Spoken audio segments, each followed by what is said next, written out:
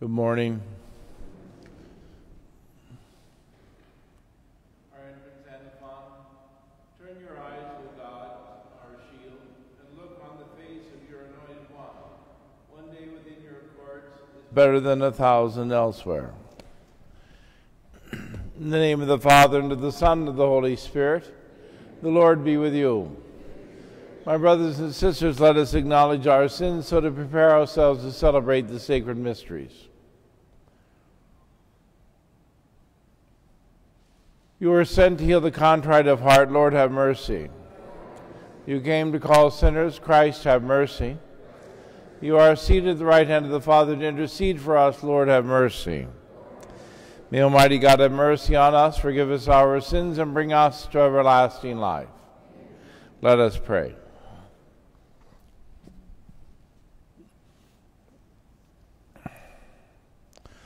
O God, who have prepared for those who love you good things which no eye can see, fill our hearts, we pray, with the warmth of your love, so that, loving you in all things and above all things, we may attain your promises, which surpass every human desire.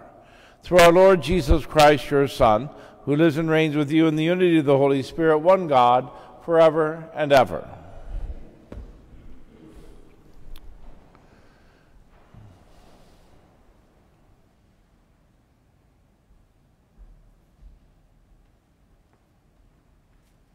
A reading from the book of the prophet Ezekiel. The word of the Lord came to me, Son of man, say to the prince of Tyre, thus says the Lord God. Because you are haughty of heart, you say, a god am I. I occupy a godly throne in the heart of the sea. And yet you are a man and not a god, however you may think yourself a god. Oh yes, you are wiser than Daniel. There is no secret that is beyond you. By your wisdom and your intelligence, you have made riches for yourself. You have put gold and silver into your treasuries. By your great wisdom applied to your trading, you have heaped upon your riches. Your heart has grown haughty from your riches. Therefore, thus says the Lord God, because you have thought yourself to have the mind of a god, therefore I will bring against you foreigners, the most barbarous of nations. They shall draw their swords against your beauteous wisdom. They shall run them through your splendid apparel. They shall thrust you down to the pit, there to die, a bloodied corpse in the heart of the sea. Will you then say, I am a god? When you face your murderers? No, you are a man, not a god, handed over to those who will slay you. You shall die the death of the uncircumcised at the hands of the foreigners, for I have spoken, says the Lord God. The word of the Lord. thanks to God. It is I who deal death and give life. I would have said, I will make an end of them and blot out their name from men's memories, had I not feared the insolence of their enemies, feared that these foes would mistakenly boast. It is I who deal death and give life. Our own hand won the victory. The Lord had nothing to do with it, for they are a people devoid of reasoning, having no understanding. It is I who deal death and give life. How could one man rout 1,000, or 2 men put 10,000 to flight, unless it was because their rock sold them, and the Lord delivered them up? Close at hand is the day of their disaster, and their doom is rushing upon them. Surely the Lord shall do justice for his people. On his servants he shall have pity. It is I who deal death and give life.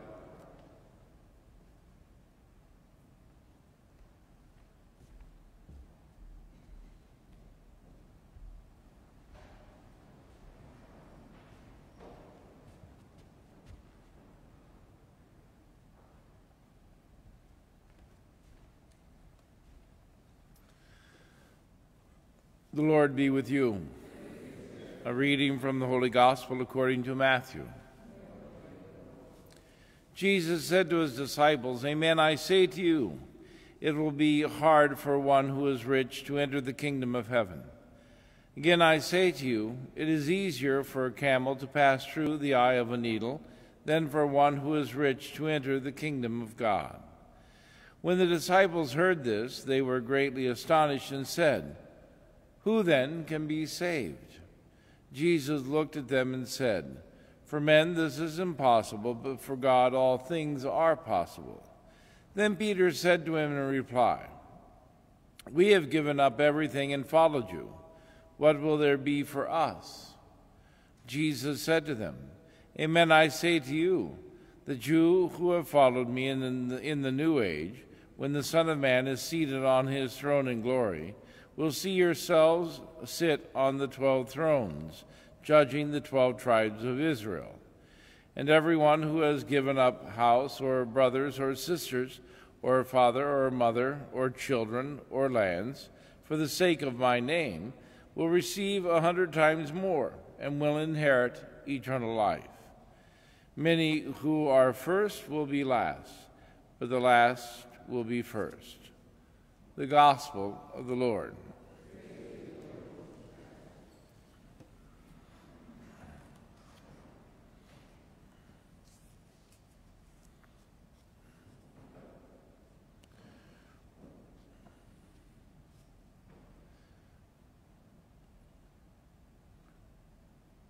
When Jesus comments that it will be hard for one who is rich to enter the kingdom of heaven, we all come to, shudder in some sense, because we know that, in comparison to so many in the world, we are people who enjoy a relatively, comfortable way of life. We have plenty, and yet we know that there are those who don't.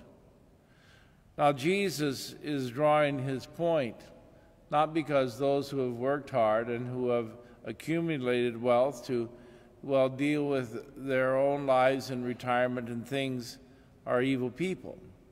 But he's pointing out, really going back to that first reading from the prophet Ezekiel, to those of that time in Tyre in a particular way, who were, to be quite frank, they were business people who were not ethical.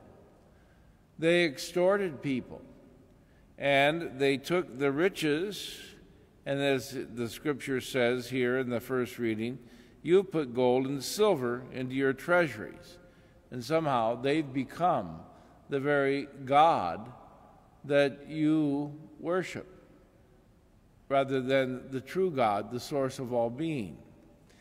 And for this purpose, Ezekiel calls them out, and Jesus is doing just the very same thing for people of his time, that we can lose track of what our need is for a relationship with the divine. And in doing that, then we lose track of what we are called to be as Christians, that is, to love one another, to care not only for our own needs, but the needs of others as well, those who are far less fortunate, who require some of our help from, to be quite frank, from our excess. And this is what Jesus is calling people to adjust their lives, to be mindful that we love not only our God, but our neighbor as ourself.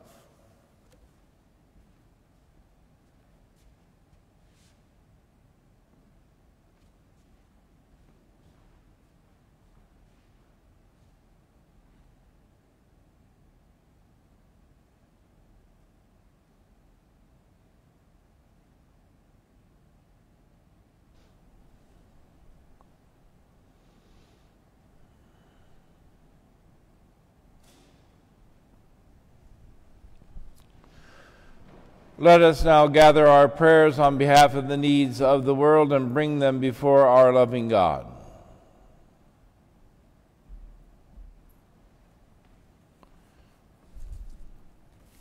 For the church, may God strengthen her in her mission of spreading the good news.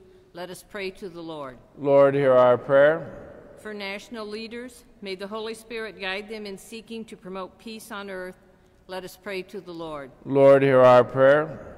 For Holy Trinity Parish, especially those carrying on the legacy from Corpus Christi, Fort Dodge, and St. Patrick on the Lizard, that they may come with gratitude into this new chapter of our history, for all the graces bestowed during the history of the parishes and all the gifts these parishioners bring to the new community, woven as one. Let us pray to the Lord. Lord, hear our prayer. For favorable weather, especially rain, during this growing season, let us pray to the Lord. Lord, hear our prayer. For a swift end to the coronavirus pandemic that afflicts our world, that God will heal the sick, strengthen those who care for them, and help us all to persevere in faith, let us pray to the Lord. Lord, hear our prayer. For those who have died, Pete Van Kirk and Krista Barbara Maroda, that they enjoy eternal life with our loving Father in heaven, and for the intentions of this Mass, Pete Van Kirk, Krista Barbara Maroda, let us pray to the Lord. Lord, hear our prayer. For the prayers we hold silently in our hearts, let us pray to the Lord. Lord, hear our prayer. We join in our vocation prayer. God our Father, we beg you for an increase in religious vocations. Help our people offer their lives in service to you. Let them hear your Spirit's invitation and awaken in their hearts a desire to respond with courage, generosity, and joy. Raise up from our families faithful leaders who will serve as deacons, priests, and consecrated religious. As we entrust to your care all who seek to do your will, we ask this through Christ our Lord. Amen.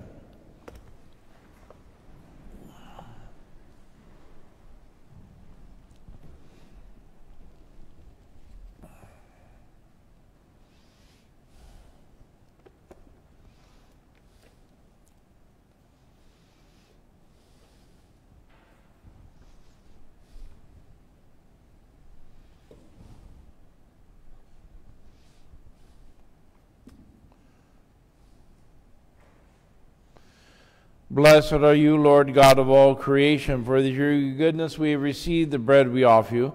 Fruit of the earth and work of human hands will become for us the bread of life.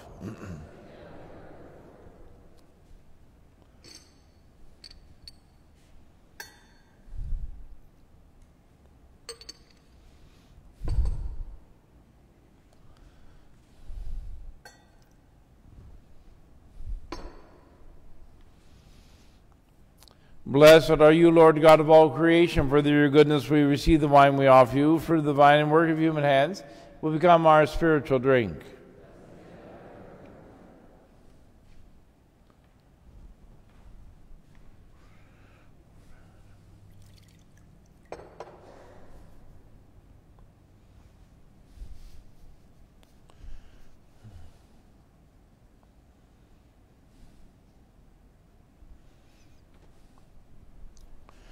Pray, brothers and sisters, that my sacrifice and yours may be acceptable to God the Almighty Father.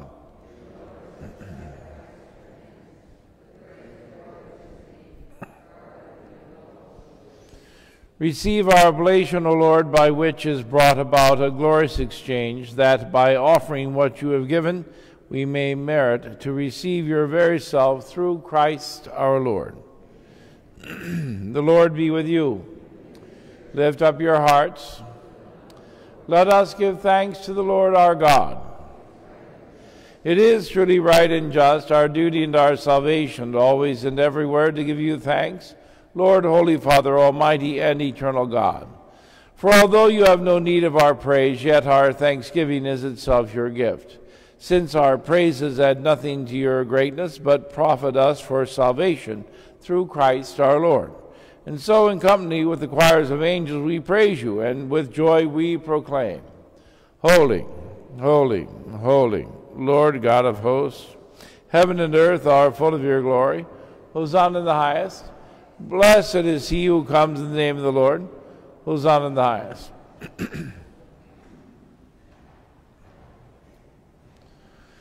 You are indeed holy, O Lord, the fount of all holiness. Make holy, therefore, these gifts, we pray, by sending down your Spirit upon them like the dewfall, so that they may become for us the body and blood of our Lord Jesus Christ. At the time he was betrayed and entered willingly into his passion, he took bread and, giving thanks, broke it and gave it to his disciples, saying, Take this, all of you, and eat of it, for this is my body, which will be given up for you.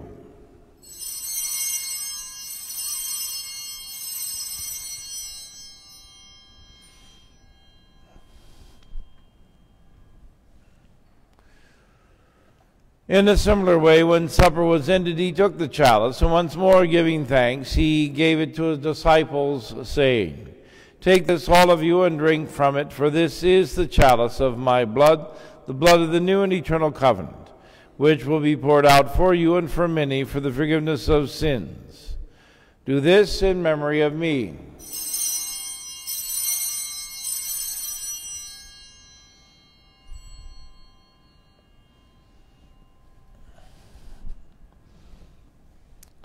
The mystery of faith. When we eat this bread and drink this cup, we proclaim your death, O Lord, until you come again. Therefore, as we celebrate the memorial of his death and resurrection, we offer you, Lord, the bread of life and the chalice of salvation, giving thanks that you have held us worthy to be in your presence and minister to you. Humbly we pray that, partaking of the body and blood of Christ, we may be gathered into one by the Holy Spirit. Remember, Lord, your church spread throughout the world, and bring her to the fullness of charity, together with Francis our Pope and Walker our Bishop and all the clergy.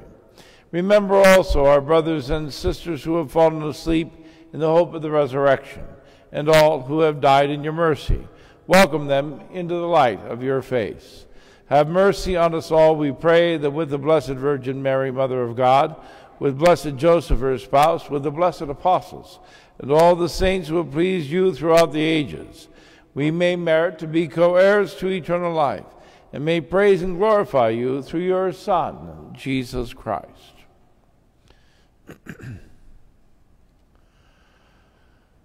Through him and with him and in him, O God, Almighty Father, in the unity of the Holy Spirit, all glory and honor is yours forever and ever.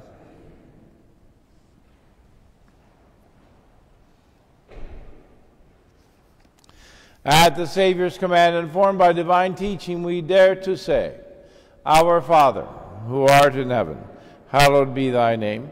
Thy kingdom come, thy will be done, on earth as it is in heaven. Give us this day our daily bread, and forgive us our trespasses, as we forgive those who trespass against us.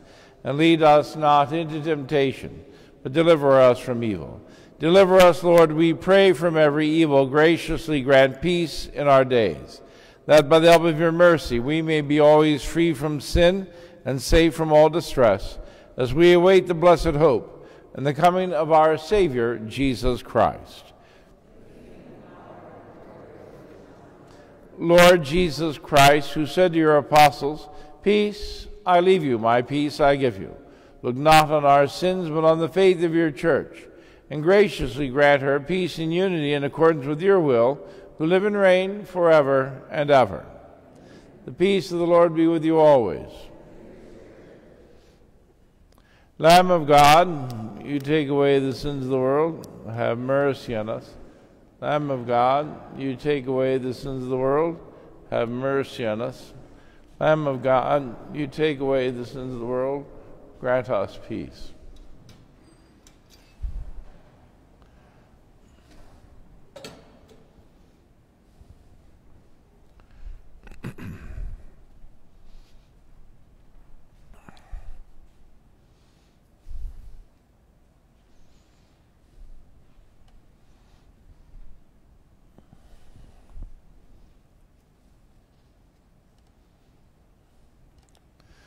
Behold the Lamb of God, behold him who takes away the sins of the world. Blessed are those called to the supper of the Lamb.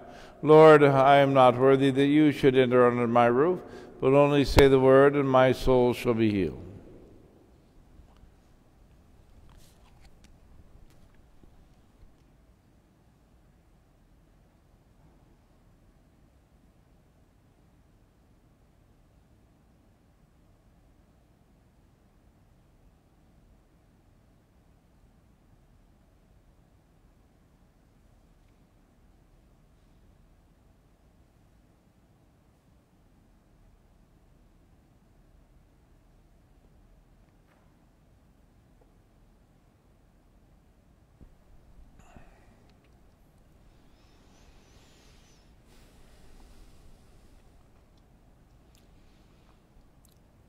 Communion antiphon. With the Lord there is mercy, in him is plentiful redemption.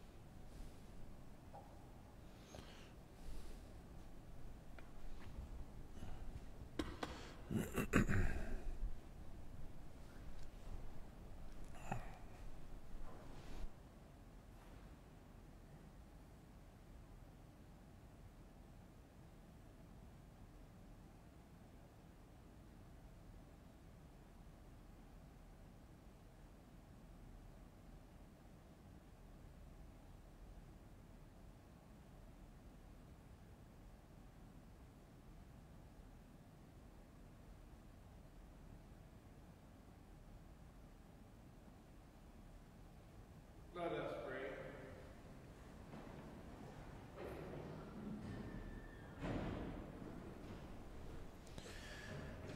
Made partakers of Christ through these sacraments, we humbly implore your mercy, Lord, that conformed to his image on earth, we may merit also to be his co-heirs in heaven, who lives and reigns forever and ever. The Lord be with you. May Almighty God bless you, the Father, the Son, and the Holy Spirit. Go in peace.